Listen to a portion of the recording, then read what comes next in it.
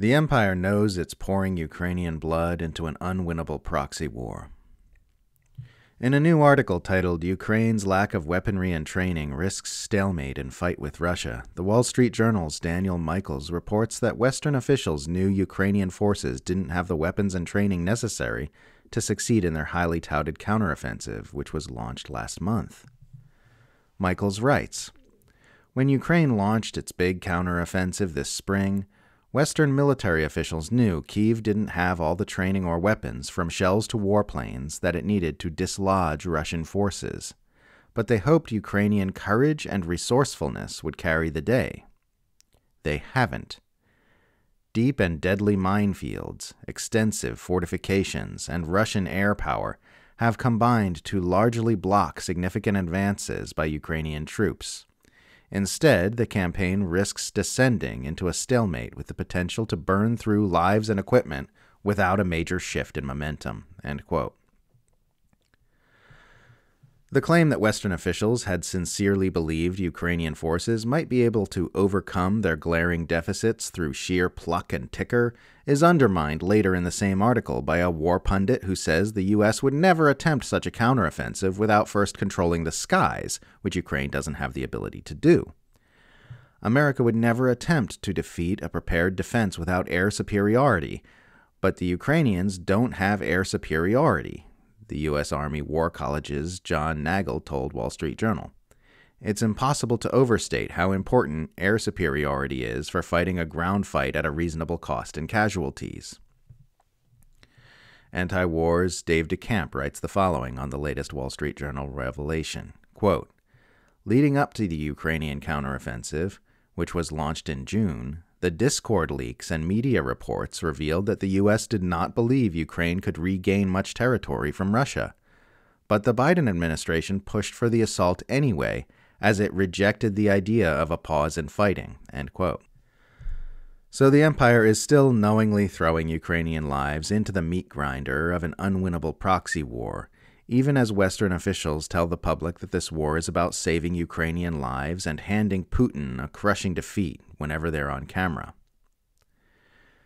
This attitude from the Empire is not a new development. Last October, the Washington Post reported that privately, U.S. officials say neither Russia nor Ukraine is capable of winning the war outright, but they have ruled out the idea of pushing or even nudging Ukraine to the negotiating table.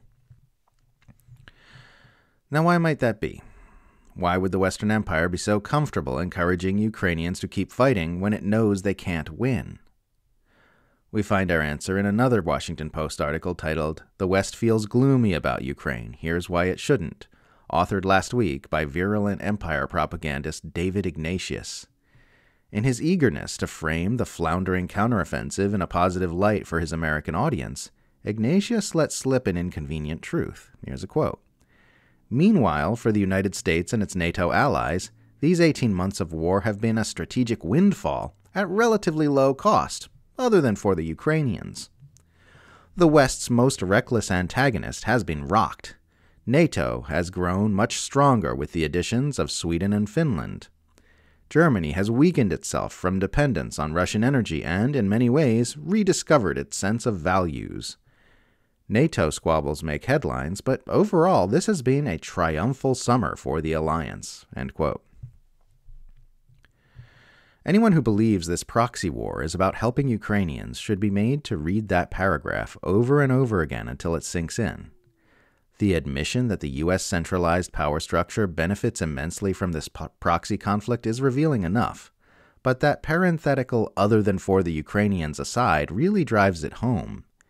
It reads as though it was added as an afterthought, like, "Oh yeah, it's actually kind of rough on the Ukrainians though, if you consider them people."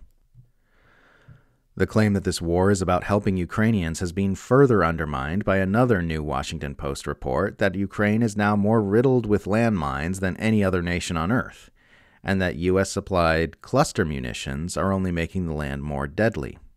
That's right, kids. We're turning Ukraine into an uninhabitable wasteland of death and dismemberment to save the Ukrainians. We should probably talk more about the fact that the U.S. empire is loudly promoting the goal of achieving peace in Ukraine by defeating Russia while quietly acknowledging that this goal is impossible. This is like accelerating toward a brick wall and pretending it's an open road. The narrative that Russia can be beaten by ramping up proxy warfare against it makes sense if you believe Russia can be militarily defeated in Ukraine. But the U.S. empire does not believe that Russia can be militarily defeated in Ukraine. It knows that continuing this war is only going to perpetuate the death and devastation. Beat Putin's ass and make him withdraw sounds cool and is egoically gratifying, and it's become the mainstream answer to the problem of the war in Ukraine. But nobody promoting that answer can address the fact that the ones driving this proxy war believe it's impossible. In fact, all evidence we're seeing suggests that the U.S. is not trying to deliver Putin a crushing defeat in Ukraine and force him to withdraw, but is rather trying to create another long and costly military quagmire for Moscow, as Western Cold Warriors have done repeatedly in instances like Afghanistan and Syria. Wanting to weaken Russia and wanting to save lives and establish peace in Ukraine are two different goals, so different that in practice they wind up being largely contradictory.